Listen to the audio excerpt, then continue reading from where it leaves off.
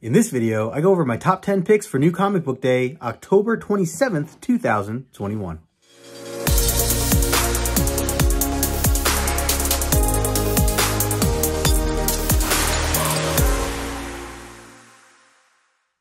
What's going on, everybody? Justin here, aka No Good Comics, and welcome back to the channel. I'm back with another episode where I break down my top 10 picks for New Comic Book Day coming out next week, October 27th, 2021. I cannot believe we are flying through October here. It's going to be Halloween before you know it. I love seeing all of the Halloween books, the issues that have been posted over on Instagram, a ton of great ones out there. And so if you're into the horror vibes, I'm sure you're enjoying the season. Before I get into the list, as always, take a moment, smash the like button, subscribe to the channel if you are new. Also, shout out to everybody that's in the premiere chat right now. If you are not here at the premiere chat, but you're watching this on the replay, if you ever want to catch up with us live in the chat, you can just swing by on a Thursday. These always premiere Thursdays at 12:30 Eastern. So again, everybody who's here right now in the premiere chat, good to see you all. Thanks so much for the support. And let me know in the comment section below what books you're excited for next week. If you guys agree with this list or not, you know, I'm always looking forward to hearing some of your recommendations and what you guys have to say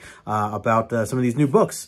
I always like to clarify too, these books that I'm about to talk about, they're just books that I'm really excited for. I think either books I've been reading for a while or new issues that are just about to come out, new series, I should say. And yeah, just really like to talk about the ones that I'm looking forward to. So without further ado, let's get into book number 10. Almost said number 1. Book number 10, we're going to go with After Dark, issue number 1. It's an Aftershock comic book, and it is written by Cullen Bunn. Look at this, this cover here. I mean, super dark, super creepy, you know. And I'm looking at the listing for it here. It says Tales from the Crypt meets the Twilight Zone. Boom. That's all I need to hear. All I need to hear. That mixed with the fact that Cullen Bunn is writing it. Cullen Bunn's been killing it with these horror issues lately, and it's just been a lot of fun. I see also here Frank Thierry is noted. Oh, I see. Now I'm looking down further. There's a bunch of writers, including Jim Starlin. Wow, I did not realize that. So it looks like it's a mix of different writers doing kind of short tales or short, you know, stories. So it looks cool. I love that theme of kind of back in like the, you know, the 50s, 60s, 70s, like the early like horror books that issues that have always been out. I've become a little bit more of a fan of those over these past couple months. If you guys have been following me, trying to collect, you know, even just some of like, I mean, Swamp Thing and things like that. So really cool to kind of see this particular project coming out. Yeah, now that I'm like thinking about it, I completely forgot that this was announced a while ago, where Jim Starlin was going to be involved and all that stuff. So very cool. Definitely on the list for sure. So if you're into the horror stuff, definitely check out my number 10 pick here, which is After Dark, issue number 1. Let's see. Going into number 2, I'm going with another horror vibe type of book here. Did I say number 9? Number 9. Task Force Z, issue number 1. I know nothing about it. I know this is just like it looks like it's like almost like a zombie reboot type thing for DC. Matthew Rosenberg doing the writing here, Eddie Barrows doing the penciling. It's just another one of those kind of standalone stories that DC puts out. I feel like a ton of, but for the sake of the season and again, just really into exploring a lot of these horror books, I figure I'd throw it on the list here. Task Force Z says, on A-Day, hundreds of Gotham City's most dangerous and deranged criminals were left dead after an attack on Arkham Asylum, and now they're getting a second chance at life. A mysterious benefactor is bringing together a new task force and is recruiting the only person who can lead them, someone who knows what it's like to come back from a brutal death, Red Hood. Okay, cool. So and that makes sense, looking at this cover here. So Jason Todd, this kind of revolves around him. Yeah, I mean, like I said, I think this is kind of like just a new standalone series, but I will definitely check it out. So that's why it is towards the back of my list here, but certainly on there for sure as my number 9 pick, Task Force Z, issue number 1. Going into my number 8 pick here, Another one, I mean, very similar. I didn't know how to kind of group. I just grouped these together. I don't know if they're going to be good or not. I'm going to check them out. For this one particularly, I mean, there's been a lot of like promotion around this, or marketing, I guess I should say, for DC. My number 8 pick is DC versus Vampires, issue number 1. And the main reason that I'm going to be giving this a shot is because I see James Tynion, he's involved as one of the writers. Also, Matthew Rosenberg is a writer. And Otto Schmidt doing the artwork. And I see there's a lot of different variants, which is cool. I'll run some of those by here as well. But yeah, I mean, ultimately, again, not sure if it's going to be corny or not. It's 12 issues altogether, but I'm going to give it a shot because you just never know, right? Never know. So that's going to be my number 8 pick on the week, DC versus Vampires issue number 1. I'm sorry, my number 7. I say no, my number 8. Okay. All right, let's see. My number 7 pick is going to be Wonder Girl issue number 4. This has been a great series. I do feel that it's been slowed down in terms of when the issues are coming out. I don't know why. I feel like issue 3 was so long ago. Either way, I've been really enjoying it. It's with Yara Flor. If you guys are fans of Yara Flor, you know, in this Wonder Girl series, Joel Jones, I'm all about it. Anything Joel Jones has been working on, I'm always open to checking out. Love the artwork as well. I know that the art is kind of switched over now with Adriana Mello now doing the artwork. So I know Joel Jones was kind of the one to kick it off. That was what I was initially also sold on. But yeah, I'm still going with it. It's early. So issue 4, that's going to be my number 7 pick of the week, Wonder Girl issue number 4. Let's see, going into my number 6, this was tough because, I mean, I know there's a lot of hype around this book, and I'll share my overall feelings about this series. But number 6 is going to be House of Slaughter, issue number 1 by Boom Studios. Now, I know that there's a lot of hype around Something is Killing the Children. It's a big fan favorite for a lot of people. And then, of course, this is like the tie-in, from my understanding, is like takes place beforehand. We get an understanding of like where the House of Slaughter, how it, maybe I guess more of like the origin of the House of Slaughter and where it came from and the people that were involved to begin with. I don't know how much of it's going to be focused on Erica, the main character from Something is Killing the Children. I am not fully caught up on Something is Killing the Children. I've read the first 2 trades. I really enjoyed what I read. I feel like I made the decision that I wasn't going to buy any more Something is Killing the Children. I was going to wait for the trade. And I kept saying that. And then like the 3rd trade came out and then I just didn't pick it up. And it's just kind of been a thing like, all right, I got to get around to it. And then, you know, then I think whatever came after that, the next story arc, it's not out as a trade yet, but it's out now. And even that I haven't read. So I still have a lot to read. I don't know. I feel like I'm worried that it's like just overhyped. And maybe that's why I'm like not so excited to like dive into it per se. But I certainly want to give this a shot, House of Slaughter. So that's why I put it up here, especially as number 6 on my list. And there's Jax saying hello. So I just thought, you know, just to give you guys perspective, like I am not a diehard fan of Something Killing the Children per se. I guess it's just because I've been reading so many other things. My mind's just kind of been off of it. I know I did like the first 2 trades a lot from what I read. But like I know a lot of people are just all in on it. And again, I mean, it's not bad by any means. You know, we all have our own, you know, our own things. I think for me, I'm just really focused on a lot of other books right now, especially like X-Men, catching up on things like that, to where my heart is, or my excitement is just not quite there. So anyways, that's my number 6 pick of the week for now. You know, I'll follow up on it after I read it and see where it goes. And in the meantime, yes, I know I should probably still catch up to Something That's Killing the Children just because, but we'll see. We'll get there eventually. So that is my number 6 pick of the week, House of Slaughter issue number 1. Okay. Before we go any further, I always like to give a community shout out of the week. And this week's community shout out is going to my good friend JB, aka Discovery Bay. If you guys don't know JB, well, you should. JB to me is one of the OG YouTubers in terms of like the comic book community.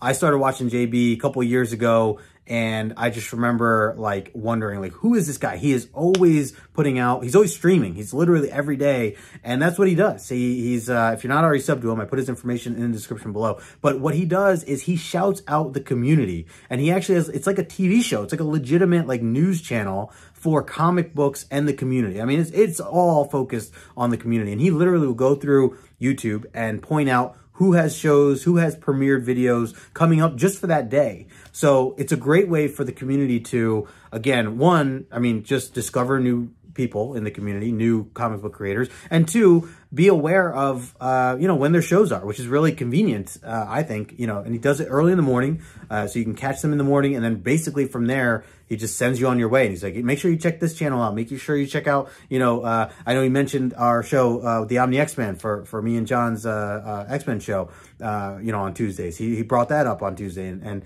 so on and so forth. He does a ton for the community. He is certainly a pillar as part of this community, and I feel like people, a lot of the newer people that have come into the community don't know him because he took a break and he wasn't putting out content for, it feels like it's been like at least half a year. I mean, it feels like 8 months to a year that he hasn't been putting content out, at least on YouTube, or at least this particular show. I know he's been putting out little things here and there, but now he's like back full force, you know, from what it looks like on a daily. So really exciting stuff. Again, shout out to you, JB. Love everything that you do for the community. Keep doing it, man. And everybody here watching, make sure you go sub him up in the description below. All right, cool. So let's go into my number 5 pick of the week as we get through this top 10. By the way, take a moment, smash that like button if you haven't already. I appreciate it. Number 5 pick of the week is going to be Harley Quinn, issue number 8, which I really should have clarified. These top 5 all could be, I think, they're like a one. I feel like I always say this. It could be a 1A, 1B, 1C, 1D. You know, it just goes on and on. These were all great issues, and I had a hard time, or I shouldn't say issues, series that I'm looking forward to. I had a hard time, like, really, you know, numbering these. I think Harley Quinn 3 weeks ago was my number 1. So to give you guys an idea, like, I mean, I'm a big fan of the Harley Quinn series, and a big factor of that goes to Stephanie Phillips, the writer. She's probably one of my favorite writers right now, and just really enjoying what she's doing, especially here with Harley, as I've become a very big fan of Harley Quinn. The other thing I'm really excited for is the fact that Riley Rossmo is back on the title. He took a few issues off, and I was a little sad about that, but we have Rossmo back now, which I never thought I'd be saying that, because honestly, at first, I wasn't crazy about Rossmo's work. It just was something that I needed to, I don't know, just read more on, you know, dive into with this series. It definitely grew on me, and I know it's not for everybody. It's a certain taste, I think. But once you start to really, I guess, embrace this series, for me anyways, I've fallen in love with the guy's artwork, and especially for a character like Harley Quinn, I think it's just perfect for this series. I feel like I say this every time, but I like to clarify that, especially, you know, anyone new here watching. You know, like I said, the whole thing's been great, so I do recommend this. It's been a lot of fun. Right now, it is still tied into the Fear State stuff that Tynan's been doing. So depending on if you're deciding to dive into that Fear State series, that event, or if you're passing on it, then you might want to consider that. So just know that this is kind of still tying into the Fear State stuff. Me personally, I've been excited for the Fear State stuff, so I mean, that's even more of a reason for me to want to read this, other than the fact that it's Harley Quinn. So let's see. That is going to be my number 5 pick of the week, Harley Quinn, issue number 8. Yeah, let's see. Number 4, I'm going to go with, this feels like it's so backed up, but it could be number 1. I'm going to go with Primordial, issue number 2 as my number 4 pick. This is Jeff Lemire, who I just love. I think he's my favorite writer. He's got to be my favorite writer. I love what he does. This is a 5-issue miniseries. This is issue 2 of that 5 series. The other big thing with this particular series is the fact that he is now teaming up with Andrea Sorrentino again, which, if you guys have ever read Gideon Falls, that's Sorrentino right there, and Jeff Lemire. So really, really excited to see that these two have been teaming up again, and I loved the first issue. It is about it. I think it takes place in the future. It's about this doctor who gets hired to essentially come aboard on exploring what happened to, well, let me think how to explain this. The U.S. sent up two animals or two monkeys for this certain project that they had. And at the same time, Russia had sent up a dog, which we can see on the cover here. And then out of nowhere, like those projects just kind of went away. No one ever talked about them, and that was it. Then this guy comes in, and they initially hired him to, I guess, continue to clean up the mess that was initially created, but he thought that he was getting in on this project to see how much further they could go with it. And then he starts to discover that there's like some shady things that had happened. And like I said, because they just discontinued this project without telling the world why or what happened to those animals. And he thinks that something's up. And that's kind of all I'm going to leave it at. I don't want to get into details. I do recommend it though. And again, it's 5 issues.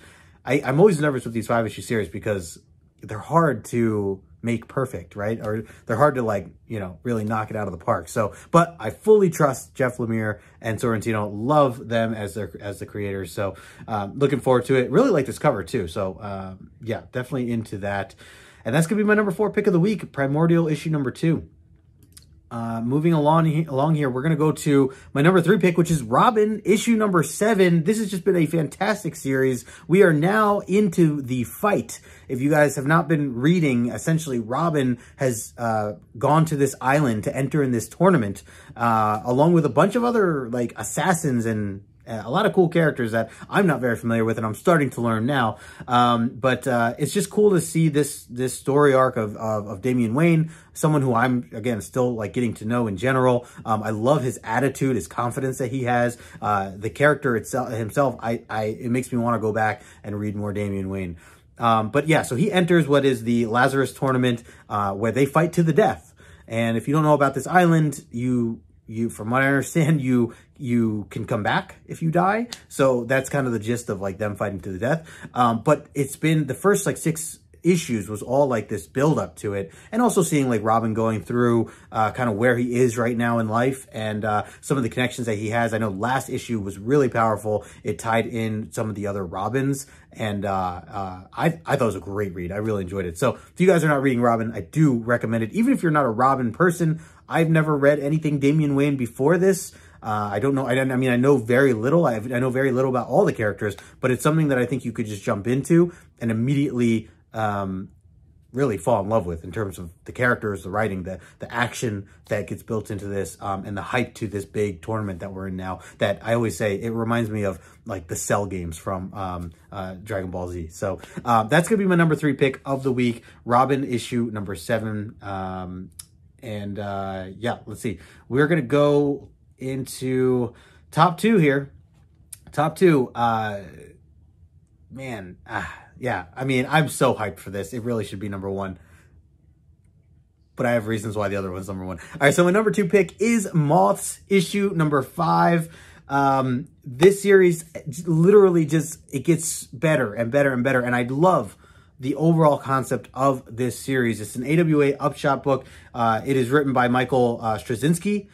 Mike Choi doing the artwork here, which has been fantastic as well. Also did the cover here that we're looking at. I know it ties into the Resistance, which I haven't been reading. The AWA Upshot stuff. I like that they're creating this world for the Resistance. I should get into that eventually. Just haven't had time. But this series has been fantastic just as a standalone. Anybody can read this. Jump right in. If you don't know the idea of it, the general gist is the fact that there's a disease in the world. It's killed a lot of different people. And there are certain people that are born with abilities, like superpowers, essentially. But the trick is, or the catch, I should say, is that in order to access your superpowers, and again, it's not everybody, it's select people in the world. If they want to use their superpower, it's like they're born and they like know that they have it. They just don't know what it is. The minute you can choose to activate it within yourself, right? And if you do, the good news is you have these powers. You find out whatever it is. Some people have flying, some people have speed, some people have a lot of other unique powers that I won't get into detail with. But the catch is you only have 6 months to live. So, you know, it kind of puts you into the mindset of like, what would you do if you knew you had powers? You know, would you activate them just so you could see what they were and use them, knowing that you'd only have 6 months to live, you know, or would you just not do that? You know, and if you did, what would you use it for? Would you use it for success? Would you use it to help your family? Would you use it for money? You know, all these different things, which again, you'd struggle because it's like you only have 6 months. So it's like you have money. What's good with the money, you know, if you only have 6 months. So really cool concept. Love what Straczynski's doing here. And this is issue 5 of 6. I think if this was issue 6, it'd probably be my number 1. Next month, it'll be my number 1 whenever that comes out. But this is issue number 5. So if you haven't read this, go back to 1. Well worth it, or unless you're waiting for the trade at this point. Either way, that's going to be my number 2 pick of the week, Moths issue number 5. All right, as we wrap this up here with my number 1 pick, before we do, again, please take a moment, smash the like button, subscribe to the channel if you are new. We are so close to the 1,000 mark, subscriber mark. Really excited for that. Thank you all for the support. We are going to be doing some sort of big fun live stream party when that does happen. So, you know, continuing the road to 1K, really excited for that. The other thing I wanted to mention is, if you didn't already know, John and I know I mentioned it briefly, but John and I, we're back with our Omni X-Men. So if you guys are looking to talk X-Men with us, whether you are familiar with what we're reading or not, it's a good time. And the way we break things down, we go panel by panel for the most part, and we break down each issue from the Claremont run. So we are in the middle of the Dark Phoenix saga. So if you guys have not, or if you guys have always wanted to read that and you haven't, this is a good time to kind of jump in. And like I said, if you've read it or not, we break it down. We have a good time doing it. A lot of laughs with the chat. We love the community that we've built around this this Omni X-Men, this omnibus that have brought us all together. But they're on every Tuesday, 9 o'clock Eastern time. The next episode is going to be over on John's channel. We do giveaways, raffles, all that stuff. We do trivia based on, you know, last week's episode, things like that. So we go back and forth on each other's channel. So again, that's going to be coming up again this Tuesday, coming up 9 o'clock Eastern. I'll make sure to put his information in the description below. And again, shout out to everybody in the Premier chat right now. Appreciate all of you hanging out here on a Thursday afternoon or morning or evening, wherever you are right now. Either way, and if you're just watching the replay, of course, I appreciate that as well. And again, just smash that thumbs up for me when you get a chance. And let's jump into my last pick here. And so, I mean, this is like kind of a surprise, right? I think this is a surprise because up until last week was the first time I really had an X-Men book on my top 10. And now now that I'm all caught up, I don't know if you guys know this, I'm all caught up with Jonathan Hickman's, you know, main story arc that he's been developing for past 2 years. And so I got to go with Inferno, issue number 2 as my number 1 pick of the week. You got Emma Frost chilling there with a couple of helmets. Interesting stuff there. I won't get into the details, especially I know not everybody may be caught up with this, but I will say, since I was in Vegas and, you know, had some time to really dive into something to read, I took time to really just hammer through everything and catch up all the way to where we are now. So earlier today, recording this on Wednesday, just finished Trial of Magneto, issue number 3, which is fantastic. And it just feels so good to be caught up with X-Men. It really does. So this is Inferno, issue number 2. This is the culmination of, you know, the grand finale of what Hickman essentially was planning, even though it's getting cut short from my understanding. So, but either way, I'm all for it. I'm really excited to be experiencing this live in the sense of, you know, reading as it's coming out. So yeah, it's been fantastic. If you guys are thinking about it, definitely go back, you know, look up the list or reach out to me. I can give you the list of kind of what issues you should read if you want to kind of skip certain things and jump ahead to really make sure you catch up, but understand what's going on. Obviously you want to read House of X, Powers of X, if you have not already. That's, you know, the core of anything if you're diving into the Hickman stuff. But anyways, that's going to be my number 1 pick of the week, Inferno, issue number 2. Epic. It's going to be epic, hopefully. So there you go. That's my list. That is my list. Again, just want to thank everybody for hanging out with me today. A reminder, these are all books coming out next week for New Comic Book Day, October 27th, 2021. So until then, hope you guys got all the books that you wanted for this New Comic Book Day. And make sure you leave a comment in the comment section below. That helps the channel. Let me know what you guys think. If you guys stuck it out this long, leave a comment in the comment section and leave me a monkey emoji. And we'll see where we do with these little collections that I've been asking people to leave some comments. So if you're still here, if you're still watching, go in the comment section below, not the live chat, but the comment section below, and leave a little monkey emoji. And let me know what you're reading. You know, I want to know what you got or what you could recommend if I don't have something on here. Because there's a lot of great books every week. Great week for comics. So until next time, I'll talk to you guys later.